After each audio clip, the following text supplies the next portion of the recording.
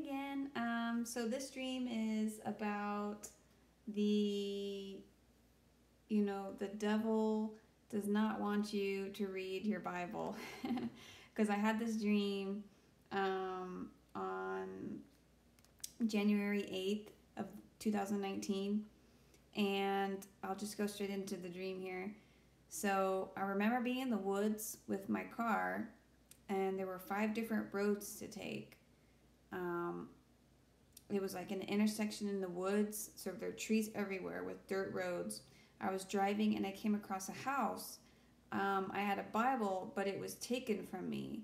There was an evil man or a presence of a man. I never saw his face. He was trying to scare me and confuse me.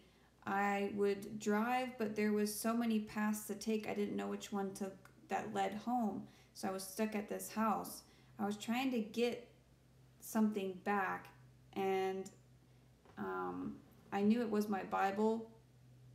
I started singing Jesus' name over and over. Everything I did, I was just singing while singing Jesus.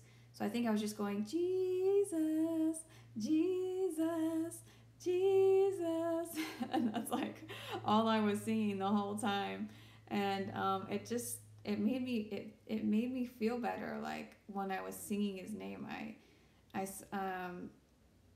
I don't it just I don't know. It was like I wasn't scared. It was like my protection to be singing Jesus' name.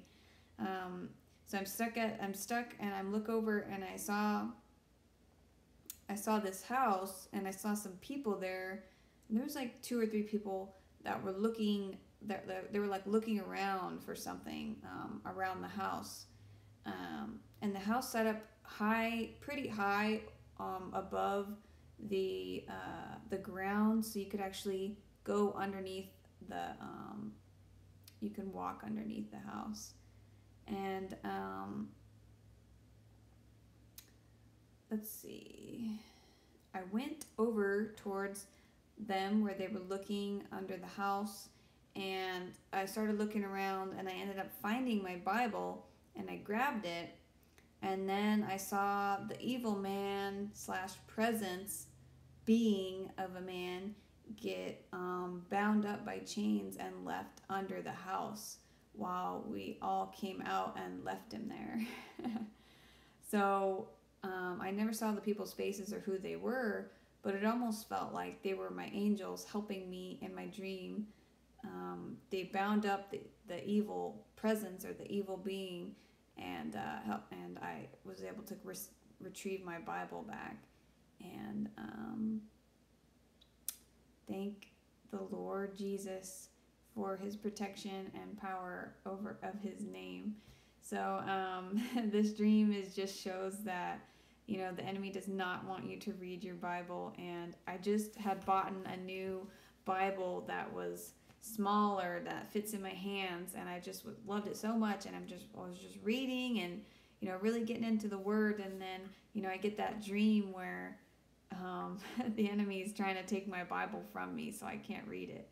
So if you're getting any kind of like, if you're feeling like, man, I haven't read my Bible in a while, like, start praying to Jesus and rebuking that evil that is trying to distract you constantly from reading it, because they do not want you, because the Word of God is your weapon.